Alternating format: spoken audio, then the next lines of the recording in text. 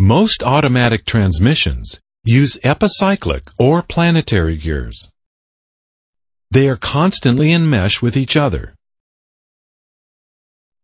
A basic planetary gear set has a sun gear, which meshes with planet gears, also called planet pinions.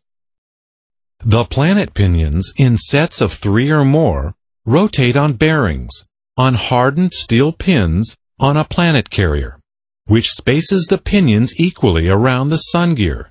It also locates them so they can mesh with an internally toothed ring gear. This means the planet pinions are always in mesh with the sun gear and the ring gear. In operation, their motion is described as either walking or idling. Walking means that if either the sun gear or the ring gear is held stationary, the alternate driving member rotates the planet gears on their pins. This turns the planet carrier in the same direction as the driving member. Planet gears always turn in the same direction on their pins as planet carrier rotation, while they walk around a stationary sun gear. They always turn in the opposite direction on their pins while walking inside a stationary ring gear.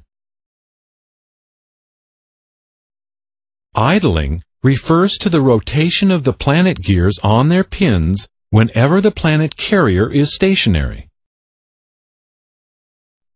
Torque is transmitted from the sun gear to the ring gear, or from the ring gear to the sun gear, via the planet gears and the stationary carrier.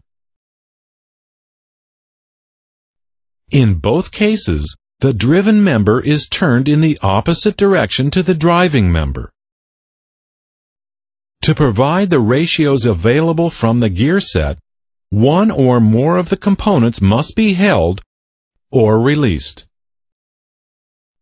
This is normally done by hydraulic servos, operated by transmission fluid under pressure, acting on lined bands or clutches, or by one-way clutches. They allow turning in one direction, but act as a lockup or reaction member in the opposite direction. In practice, a combination of these is normally used.